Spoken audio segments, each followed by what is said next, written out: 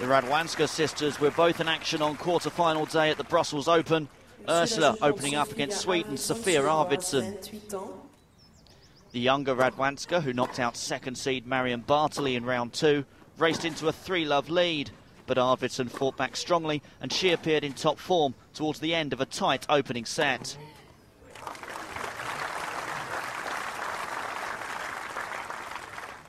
And an overhit forehand from Radwanska at the crucial moment duly put the Swede a set ahead.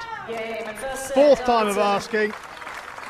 Arvidsson does take the opening set by 7 games to 5.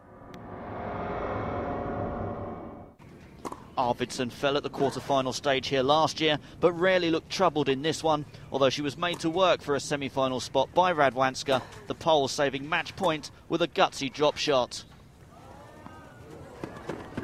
Oh, what a brave point from Radwanska on match point.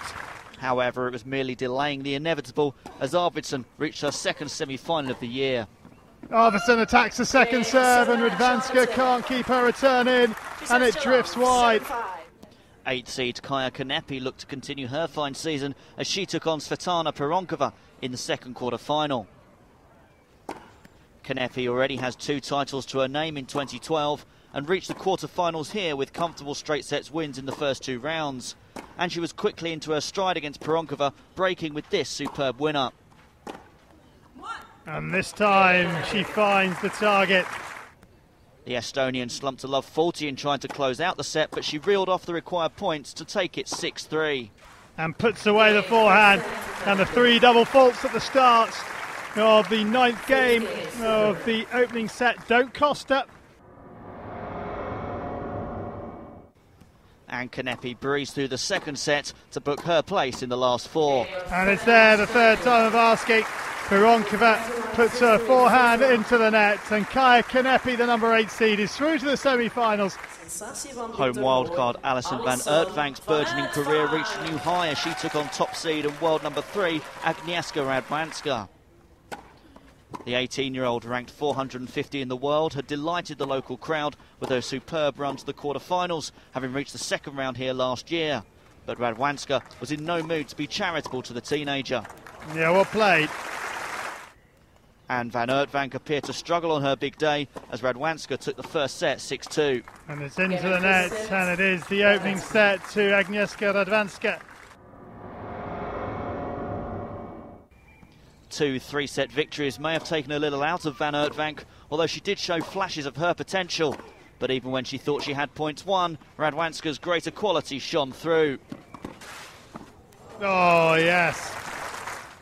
Having dropped just 1 game in her second round match, Radwanska gave just 3 away to Van Uytvanck as she cruised through to the semis where Kaia Kanepi awaits.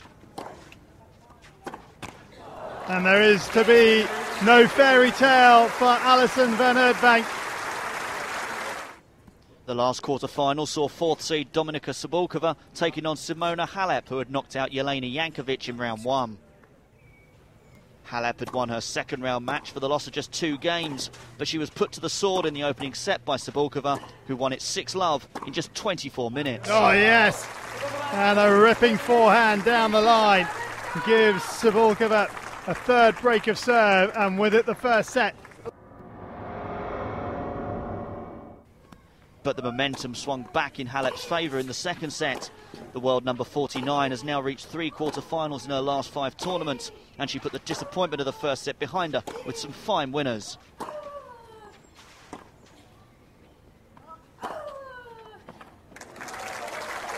Too strong. And when Cibulkova drifted into the tram lines on set point, the centre court crowd prepared for a decider.